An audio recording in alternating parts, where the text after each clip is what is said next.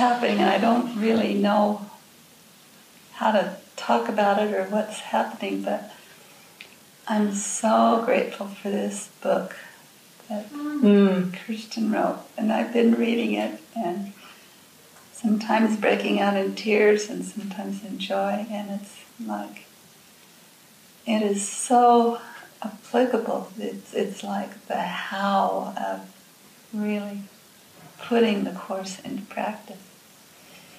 And like this morning I was reading about her pivotal thing that was given by the Holy Spirit, and that was to never make a decision when you're not in peace. Mm. You're not experiencing peace. Just don't make any decisions.